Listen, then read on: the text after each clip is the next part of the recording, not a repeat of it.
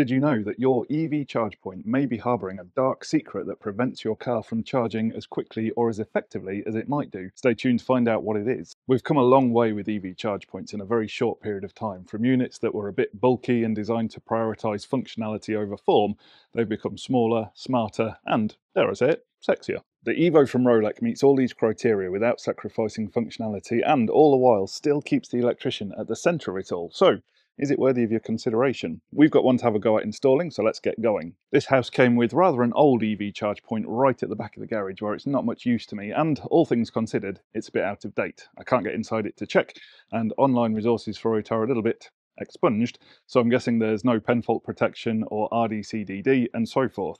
There is an RCD protecting it and about 3 other circuits, and that is a Type AC. So yeah, definitely time for an upgrade, because the EVO includes a pen fault detection device and a 30mA Type A RCD and a 6mA DC detector.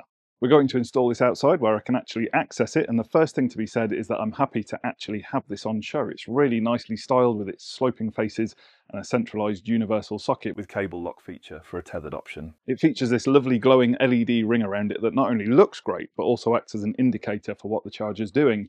The LEDs provide over 30 self-diagnostic sequences to help you pinpoint any issues instantly, and you can even dim them down if they're too bright. On opening the 100% recyclable packaging that you'll find across the entire range, there's a couple of things to note. First of all, that there's things hidden away inside here that you'll need to hang on to. Under the charger is the instruction manual. Don't be put off by its thickness. It's very straightforward. There's just multiple languages in there. There's also 2 RFID cards. You can set the charger up so that it uses these as an option to control charging. Perfect if you don't want multiple family members messing around with the app settings.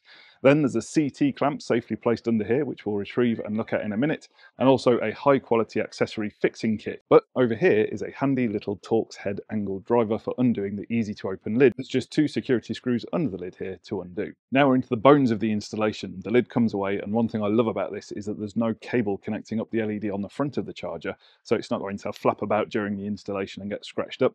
It connects via these pogo terminals on the body that make a connection to the contacts on this little PCB, a small touch that shows the thought that goes into the installation process from Rolec. These actually serve a dual purpose, as they also act as tamper security, which is fully compliant with UK smart charge point regulations. The brains of the charger just slides up and out, giving you a lightweight backplate to work with. There's 4 entry point options, one on the rear that would need drilling out. I really like the fact that it remains sealed on the back unless you need it. There's also a top entry option that's kept nice and neat with this closed grommet. You really only want to use that one if you're doing an internal installation, but if you have to use it outside, make sure you seal that back up again after the cable's gone in. Then there's the option we'll be using today, the entry on the base here.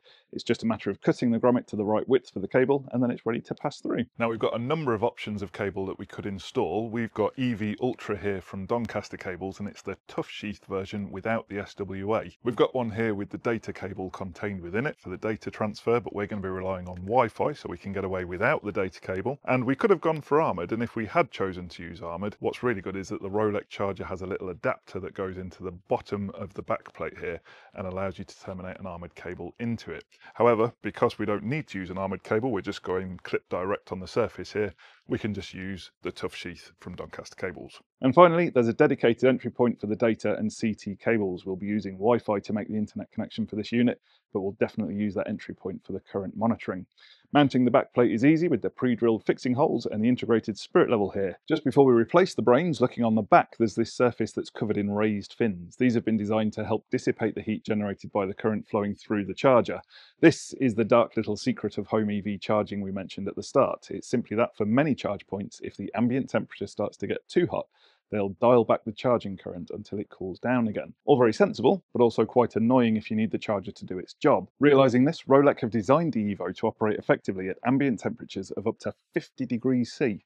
As the hottest recorded temperature of all time in the UK is 40.3 degrees C, we'll have much bigger problems before this charger starts limiting the current during charging due to temperature. Continuing with the installation, the brains just slot back in, and then we can look at connecting up the cable. There's strain relief in the form of this cable clamp, and then the mains connections are made via Vargo lever arm terminals, so there's no messing around with over-tightening screws and stripped threads. It makes installation so much quicker and easier. Now, speaking of connections, we need to think about getting the current transformer hooked up. It comes with a nice long lead to limit the number of times that we need to extend it, and it simply clips over the line conductor on the incoming meter tails. This will monitor the amount of current the property draws and make sure that the charger never overloads the main fuse. At the charger end, the current transformer comes pre-wired with an RJ45 plug, which simply connects into the socket on the right hand side here, and that's it. Installation done.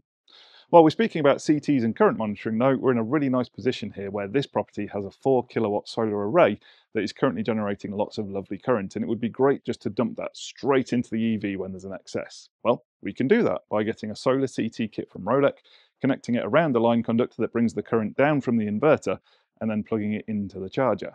But I hear you cry. We've already used up the CT connection in the charge point. Rolec have solved this problem by providing us with a splitter alongside the solar CT clamp. So we just plug both CTs into that and then use this jumper cable to connect into the charger. Simple. That leads us nicely onto the 3 charging modes the charger has. The first is charge now. Once the charge is initiated, the car will be told that it can have the full amount of power, which is usually 7.4 kilowatts. The electricity will be pulled from solar, the grid, or a mixture. It allows for fast and immediate charge. Up next is eco mode. In this mode, your car is charged at full power, again usually 7.4 kilowatts within your scheduled times, for example off-peak hours. If charging outside of the schedule, the charge will use only leftover solar power once the house has taken what it requires. If there's not enough leftover solar, the car won't charge until solar improves or the scheduled hours kick in. And finally, we have Eco Plus. This mode pulls only from solar. Again, the charger will only use leftover solar once the house has taken what it needs. If there is no excess solar or less than 6 amps, then the car will not charge until more is available. With the EVO app, users have full control of their charger, including the ability to set charging schedules and integrate with smart tariffs to save on off-peak rates. For Intelligent Octopus Go, the EVO offers full integration, automatically charging at the lowest overnight rate, and is compatible with all other smart charging tariffs. Now, just before we pop the lid back on, let's look at one more absolutely critical feature in here, and that's the thing tucked under this little screw cap. If we undo that, you can see there's a tiny little micro switch. That's the test button for the built-in RCD. The built-in RCD. That sets off an alarm bell in your head following the misfortunes of some other charger manufacturers and built-in RCDs. Relax.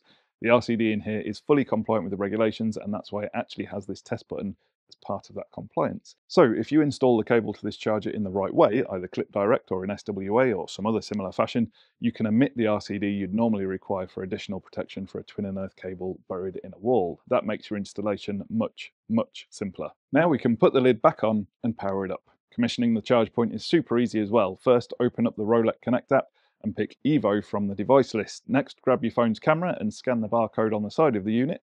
When the app asks for it, type in the 4-digit PIN. You'll find it in your instruction manual or on the charge module, and you're ready to link up with the charger. Now you'll see the specification screen. Here's where you set the max output, choose the grid type, and pop in the details for the main and circuit fuses. Once that's done, just hit next step. You'll then land on the back office selection screen. It usually defaults to Rolec EVO, which is native OCPP 1.6 compliant, but if you'd rather use a different back office, open the drop-down menu, pick the one you want, and the app will fill in the details for you. Tap next step to move on.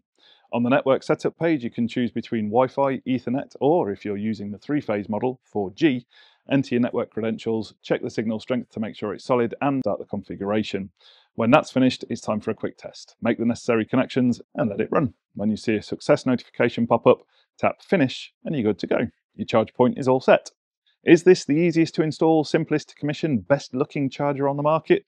With its 5-year warranty, it's definitely a strong contender, and you can take advantage of the EVO Installer Loyalty Incentive Scheme. Basically, if you install 15 EVO chargers, you'll get the next one completely free. Check out more on the Rolec EVO in this video right here when the good folks from Rolec joined us on our fortnightly eFix TV live stream, or click the link in the show notes for additional information. All that remains in this video is to say thank you very much for watching.